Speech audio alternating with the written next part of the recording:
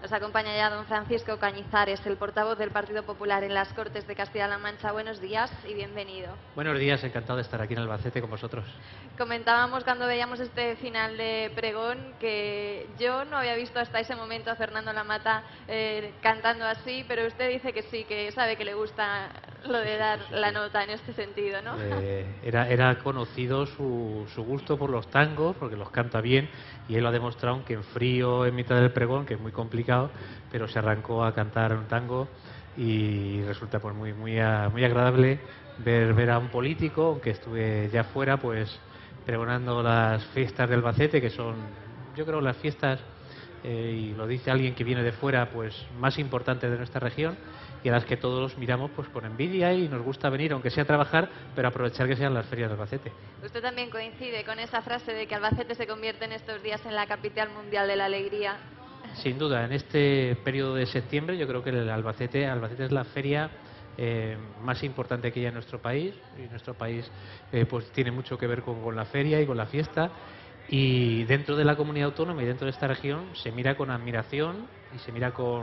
realmente con muchísimo interés la fiesta de Albacete. Todo en general, su ferial es un ejemplo de cómo participa la sociedad en unas fiestas. La Feria Taurina es realmente pues una referencia a nivel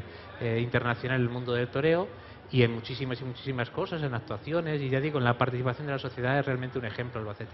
Ayer nos visitaba por la noche Inmaculada López, diputada regional del Partido Popular. Yo le preguntaba, ¿debe quedar alguien en las Cortes regionales de otros puntos de Albacete, fuera de aquí, que no haya venido aún a la feria de la ciudad? Decía, yo creo que no debe haberlo. ¿Usted tiene constancia de que algún diputado quede todavía sin pisar la feria? Yo creo que todos hemos pasado de una forma o de otra por la feria de Albacete en los últimos años. Yo ahora vengo pues como diputado y portavoz del grupo parlamentario, pero antes he venido como aficionado a los toros, y en alguna ocasión pues a pasar la noche de fiesta en Albacete. Ya digo que es una referencia. Yo creo que la provincia de Albacete es consciente, la ciudad de Albacete es consciente de que recibe a muchísima gente de toda la región, de toda España, porque también de Levante viene muchísima gente a la feria de Albacete, y realmente es ejemplar, se lo pasa uno fenomenal, desde por la mañana hasta por la noche, que es lo que tiene de peculiaridad también y de característica esta feria, que no es un rato, que no es una cosa, sino que es muchísimas cosas, porque la gente se encuentra siempre integrada en cualquier tipo de actividad, y siempre hay actividades a cualquier hora. Hoy don Francisco Cañizares viene a disfrutar de la feria de nuestra ciudad, pero a colación de responsabilidades que ha venido también aquí a cumplir, a desempeñar, motivado por su trabajo. Supongo que ha tenido y va a tener ocasión y oportunidad de conversar con mucha gente, de encontrarse con colectivos y de palpar un poco las sensaciones, ¿no? Pues sí, he venido pues con diputados de la provincia de Albacete del Partido Popular en las Cortes, y nos hemos podido reunir pues con alcaldes, con concejales de la provincia, y de hablar pues de la situación que tiene ahora mismo nuestra región y nuestro país, de las dificultades que estamos pasando, de los esfuerzos que le estamos pidiendo a la sociedad, a los empleados públicos, a muchísima gente, porque son absolutamente necesarios para salir de esta situación. Y aunque sea época de feria, época de fiestas, pues hablamos de ello, hablamos porque está en boca de todos los ciudadanos, y los ciudadanos nos lo trasladan los problemas, nos trasladan también la esperanza, la ilusión, y también nos trasladan pues la satisfacción de ver que la presidenta de Cospedal está al cabo de la calle y toma medidas que los ciudadanos entienden y comprenden. En las Cortes de Castilla-La Mancha hemos aprobado hace escasamente una semana una medida, una resolución como es esa de reducir el número de diputados y esa de suprimir los salarios a los diputados regionales. Yo creo que los ciudadanos esperan de los políticos que tomen medidas ejemplares, que sí, que saben que el esfuerzo tiene que ser general, que eso no es la solución de todos los problemas, pero que vean en los políticos, y en eso yo creo que están viendo a la presidenta Cospedal a la cabeza, pues la sensibilidad suficiente para tomar aquellas medidas que los ciudadanos entiendan que los políticos se ponen los primeros también a la hora de tener sacrificios importantes. En esos momentos de cercanía con los ciudadanos, en actos como los que ha tenido oportunidad de compartir esta mañana o los que tenga oportunidad de compartir a lo largo del día, ¿están notando ya que desde hace unas semanas a esta parte al mensaje mayormente pesimista que se venía protagonizando en los últimos meses se le suma ahora un añadido más, que es que parece que hay algo más de esperanza? Yo creo que algo se percibe, pero también le digo que nosotros desde el Partido Popular somos muy prudentes porque sobre todo los ciudadanos no se van a tragar más un brote verde más, o sea, no podemos vender motos que la gente no entienda. Yo creo que la gente tiene que irse dando cuenta poco a poco, con la realidad de los acontecimientos, de que las medidas que se han tomado en Castilla-La Mancha y en España son absolutamente necesarias. Y no porque nos guste ser recortadores, como le dice al PSOE, y nos guste hacer daño a la sociedad, no. Nosotros, más lejos de la realidad, nosotros nos gustaría tener mucho dinero para poder hacer muchas cosas, pero no lo tenemos. Los ciudadanos saben que eso es una realidad y que las medidas que se están tomando son difíciles pero absolutamente necesarias, y que pronto, muy pronto, pues los ciudadanos van a comprender que esas medidas tienen una finalidad que es creación de riqueza, que es creación de empleo, que es el último fin que nos mueve a todos. Y yo creo que esa sensación que dices tú bien, que a lo mejor en las últimas semanas lo hemos podido experimentar, yo creo que en los próximos meses pues habrá días mejores y días peores, pero yo creo que poquito a poco vamos a ir viendo esa luz que de esperanza que todos tenemos en la cabeza, que es una realidad, porque haciendo bien las cosas, al final las cosas salen bien. El trabajo en primera línea política siempre es agotador, en el sentido de que exige una responsabilidad máxima a cada momento, pero este año lo definiría como más agotador que de costumbre. Estos 12 meses han pasado a veces muy renqueantes, a veces muy rápidos. Han pasado muy rápido. Ojalá nos hubiese gustado hacer todavía más de lo que hemos hecho, y se han hecho muchísimas cosas. Yo creo que la historia de nuestra democracia no conoce ni gobiernos regionales ni gobierno nacional como el de Mariano Rajoy, que haya tomado más medidas en tan poco tiempo. Pero todo se nos hace poco para conseguir los objetivos lo antes posible. La verdad es que no más cansado, más ilusionado si cabe, con la responsabilidad y con a veces pues las situaciones ingratas de que haya gente pues que no lo comprenda y que incluso ponga piedras en el camino, cuando a lo mejor eran los que tenían que estar más pues concernidos de las dificultades que tenemos y tenían que apoyar más medidas que son difíciles pero absolutamente necesarias, pero también con la certidumbre de que estamos haciendo todo lo que tenemos que hacer, de que no nos estamos dejando nada en el tintero, de que estamos haciendo un esfuerzo importante nosotros y se lo estamos pidiendo a la ciudadanía, pero con la conciencia clara y la conciencia tranquila de que estamos haciendo lo que tenemos que hacer en este momento. Mencionaba hace unos instantes esa medida estrella que anunciaba María Dolores Cospedal en el debate del Estado de la región, esa merma en el número de diputados regionales, la eliminación de los sueldos a partir del 1 de enero. El Partido Popular, el equipo de gobierno regional, se enfrenta ahora pues a la transformación, a la modificación del Estatuto de Autonomía para hacer posible esta nueva medida. ¿Les ha sorprendido cómo ha sido recibida desde la bancada socialista de las Cortes? Mucho. Sinceramente, yo entiendo que la medida en un primer momento les pudo sorprender, les pudo dejar descolocados en un primer instante, pero yo creo que automáticamente después el PSOE debió tener la capacidad de reconocer una situación que es la que tenemos en Castilla-La Mancha, que en muchos casos es la que ellos dejaron, y que a los políticos se nos exige un plus de ejemplaridad en estos momentos de crisis y de dificultades económicas. Yo creo que el no ver eso es tener una cerrazón realmente grave en el Partido Socialista.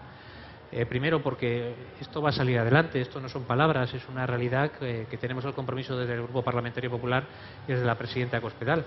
Y segundo porque los ciudadanos de cualquier signo político nos paran y les paran a ellos por la calle y les dicen qué estáis haciendo para salir de esta situación. Y no hay nada mejor que dar ejemplo, no hay nada mejor que dar ejemplo y decir, mire, es que nosotros vamos a hacer esto y vamos a hacer esto porque hace falta dar ejemplo, no porque la cuantía económica vaya a resolver los problemas, que no es así, pero sí que si nosotros vamos a un profesor, a un maestro, decirle, oye, mira, este año va a ser difícil, tienes que dar más horas, vas a cobrar un poquito menos, nosotros no podemos ir por la calle diciendo, y nosotros estamos igual que antes. Nosotros, ya la presidenta Cospedal bajó el sueldo al gobierno, bajó el sueldo a los diputados, pero yo creo que este ejemplo de austeridad en las Cortes regionales, que deben ser vistas por los ciudadanos como el lugar donde se tienen que buscar las soluciones a los problemas y no el lugar donde se refugian los políticos para no enterarse de lo que pasa afuera, ha dejado al PSOE, yo creo que muy tocado a nivel de la calle y a nivel incluso interno, porque el mensaje que pueden articular ahora es muy complicado. Ayer le preguntábamos sobre esta misma cuestión a la diputada regional del PSOE, Matilde Valentín, y presidenta del grupo en Castilla-La Mancha, y ella decía que no entendía cómo hace unos meses se reforma la ley electoral para ampliar el número de diputados regionales y ahora se presenta esta otra cuestión de reducir a la mitad, y que entiende todo esto como un pucherazo electoral. Primero, nosotros es verdad que reformamos la ley hace escasos meses y nos hubiese gustado abrir este debate a lo mejor entonces, pero el PSOE no presentó ninguna alternativa y no quisieron debatir con nosotros. No quisieron debatir, otra vez vamos a sacar este tema y lo vamos a debatir nuevamente y vamos a buscar lo que es el compromiso de la presidenta Cospedal de esa reducción. pucherado electoral ninguno. Aquí lo que vamos a hacer es una ley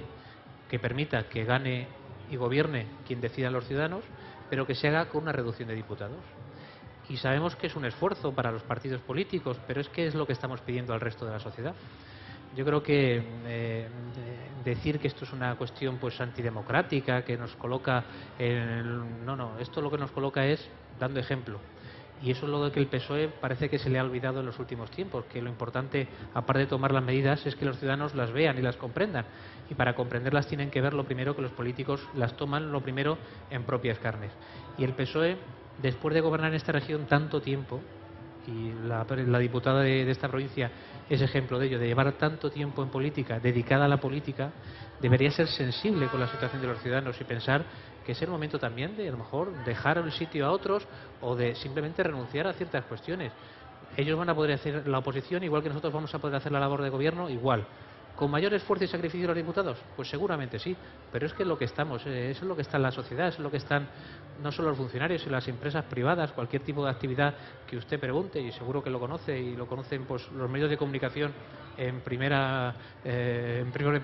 persona, es que hay que hacer un esfuerzo y que hay que intentar hacer más con menos. Yo creo que el PSOE, que no se dé cuenta de eso, indica un poco que aún no han pasado página. No han pasado página que no están gobernando primero y no han pasado página de que han gobernado mal y que hay que tomar medidas y la sociedad les exige tomar esas medidas a nosotros y a ellos.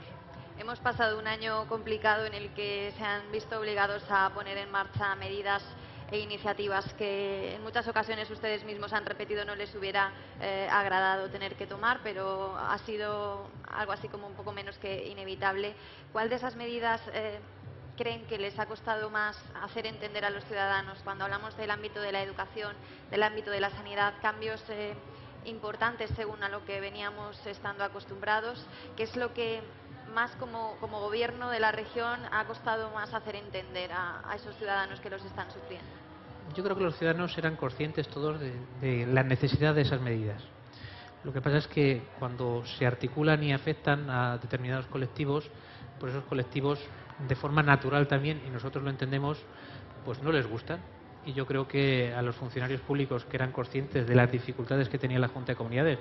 porque sabían que llevábamos sin pagar a nadie desde el año 2009 prácticamente nada,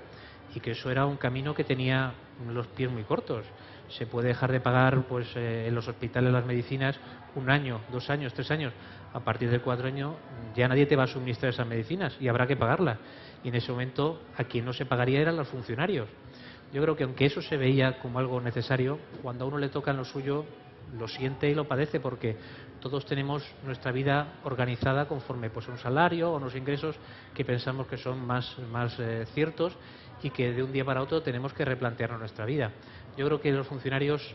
aunque lo entienden, sé que lo están sufriendo especialmente. Yo sé que los interinos que no podemos contratar porque no hay dinero para contratarlos, sé que están pasando por una situación personal difícil. Nosotros contamos con ellos para cuando podamos tirar del carro con mayor dinero, con más dinero del que tenemos en la actualidad. Yo creo que son medidas en el ámbito también de la sanidad que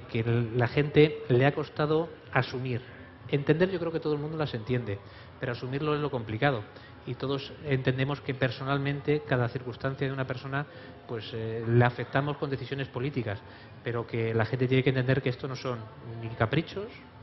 ni son que queramos fastidiar a la gente. ¿Qué nos gustaría más a nosotros que después de haber estado en la oposición 28 años de gobierno llegar y subirle el sueldo a todo el mundo y contratar a más gente? Nos hubiese encantado, a la presidenta Cospedal, a la primera, pero la responsabilidad del momento nos obliga a tomar decisiones que sabemos que son difíciles.